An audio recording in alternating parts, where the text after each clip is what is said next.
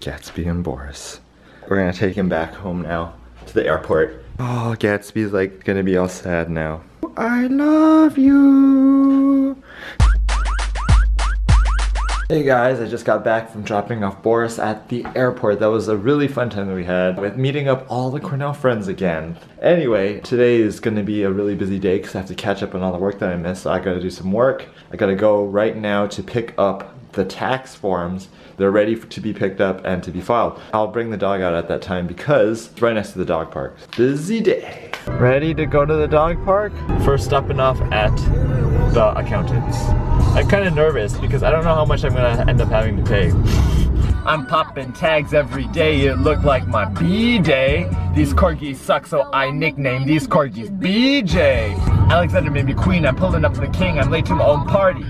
Wanted to get it, I don't be wanted for nothing. I mean, I do what I do, it must be counted for something. I don't be jumping from topic to topic, stay in my pocket. I got your rent in my pocket, so can I pay you to pop it?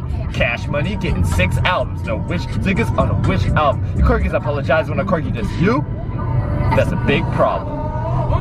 Want some more? Oh, okay, I got my taxes back now, so I gotta go and pay all of this money off. I made a little bit more money this year than I did last year, I think from YouTube stuff. I was paying estimated taxes for the previous year, which means that I actually owe a little bit more money in taxes, so I gotta do that. I gotta sell my Amiibos. Whoops, I totally forgot to vlog. Gatsby had so much fun with another dog, a poodle that was named Gatsby. We're driving back already. Gatsby's exhausted. Sorry about that, maybe I'll take him to another, like, outing today. The window washers are here. Gatsby's like, what? Who's that, Gatsby? Who's there? Do you see them? Do you see them? Are you scared? It's okay, I'll protect you. He's like, oh my gosh, I'm so scared. I'm so scared. I'm so scared. Yeah? So scared. It's okay, dude. Okay, I think it's time to open Rosalina. I've been holding off for so long, but I was like, what am I holding off on? Because no matter what, I'm gonna open it eventually. I made a space for Rosalina too, right here. She's really hard to get because she was a Target exclusive, and that day they announced, after I got her, the day that they released it, they announced that they're not making any more, and that was it. So, and this is the only one that's confirmed other than Gold Mario that they said they're never making ever again. So, that's why it's rare. It's a Target exclusive.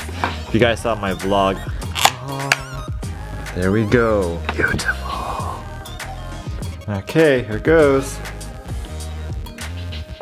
Ta-da! Awesome! It is such a nice day outside. Oh, yes, perfect day to play tennis.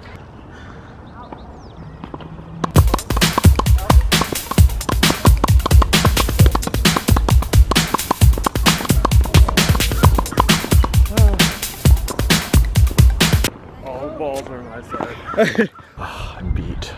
That was awesome. Okay, so we're doing another doggy time right now. He's so excited. You ready? Yeah? Okay, let's go. Gatsby and Simba.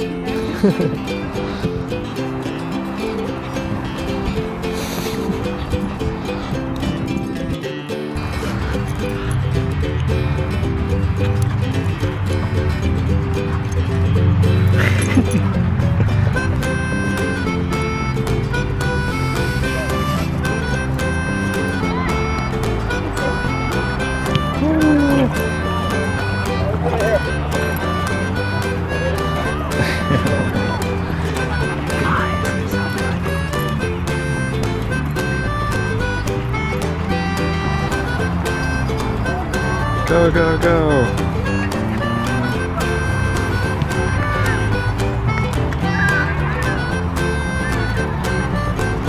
What a lucky doggy. 2 parks in one day, huh?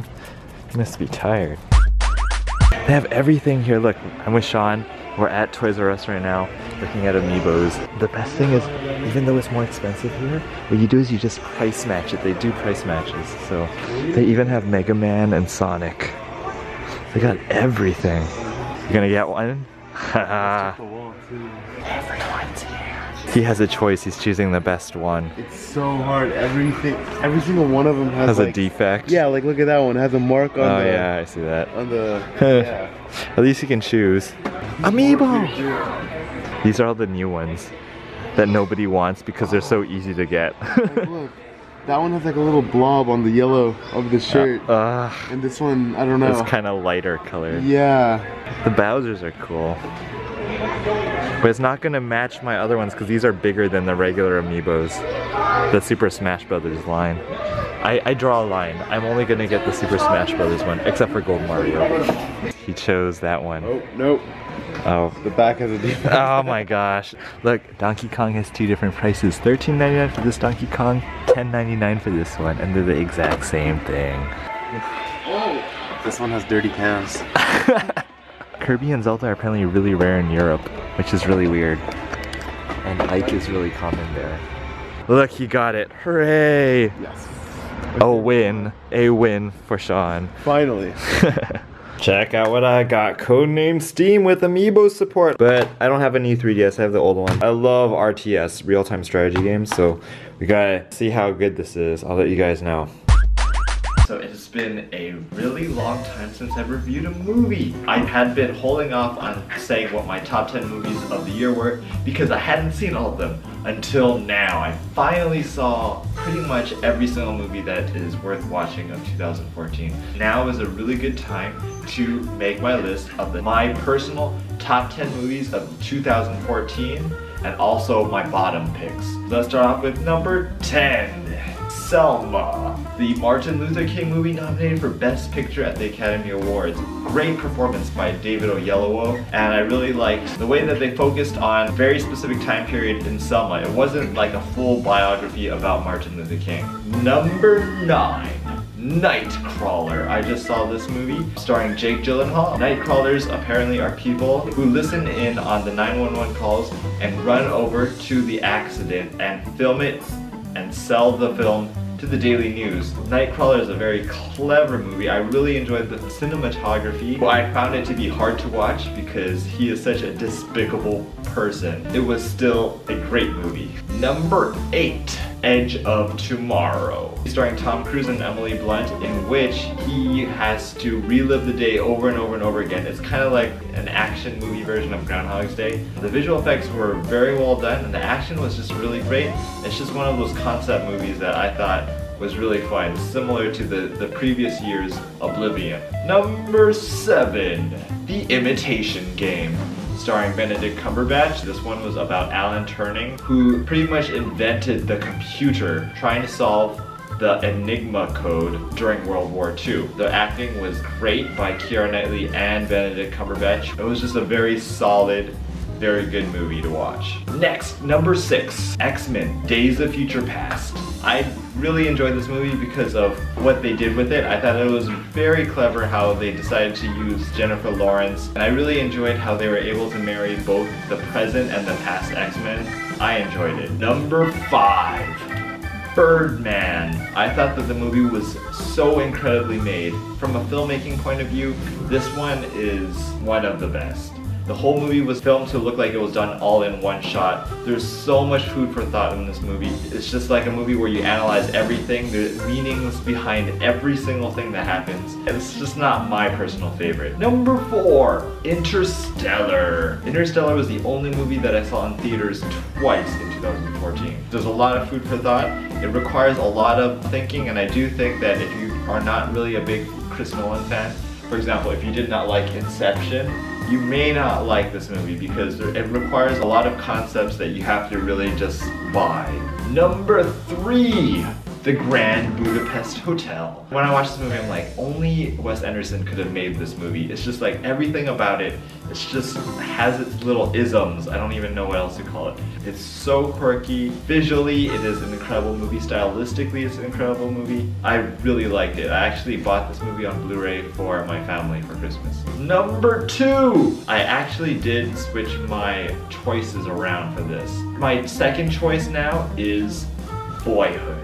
It is still an incredible movie. I can understand that if you're too young or too old, you may not really enjoy this movie and you probably would find it boring because you have not experienced all the things that are in Boyhood. The movie is all about relating to Eller Coltrane's character in the movie. But this is really like the typical American childhood.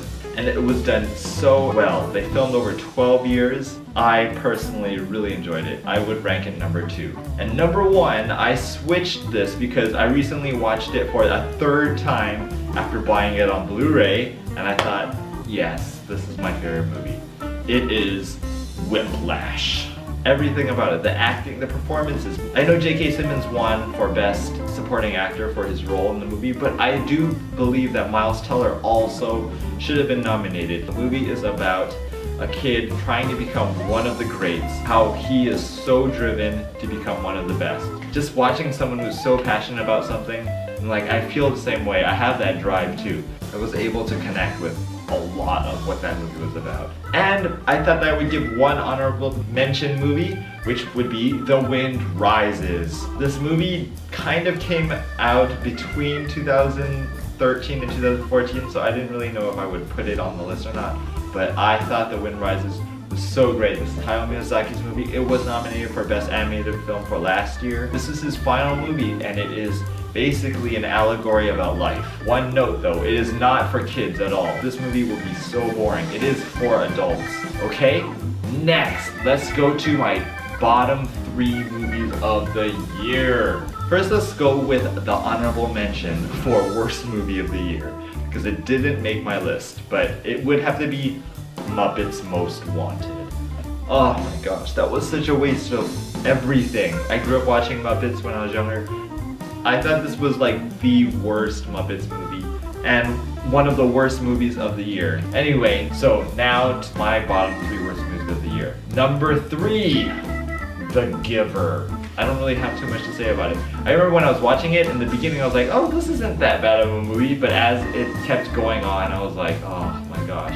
This is of course based off of the book that everyone had to read when they were younger. All the messages from the book were pretty much lost in the movie. I just don't even want to talk about it. It was just so poorly done. The second worst movie of the year, I have to say, is A Million Ways to Die in the West. None of the jokes were funny at all in the movie. I was like, it just seemed like people were trying really hard to be funny, and the movie was very dull and it was very long. And again, I don't really want to talk about it because it's just so bad. And so let's just move on to the worst movie of the year. My personal choice for the worst movie of the year is Sex Tape.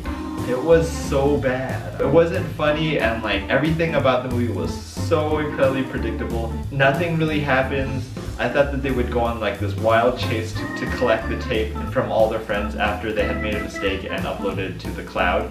And yet, they go to like one house, and that was pretty much it. And it was just a really big waste of time. The acting was terrible, the characters were terrible, and I really liked Jason Segel, and I really like Cameron Diaz too, and it just didn't work. It just wasn't funny, and it was just not believable, and it was just very painful to watch. Yeah, those were my top and bottom picks of the year. In the comments below, put down what you think I missed. For example, Guardians of the Galaxy, Big Hero 6, or The Fault in Our Stars. Put it in the comments below, let me know.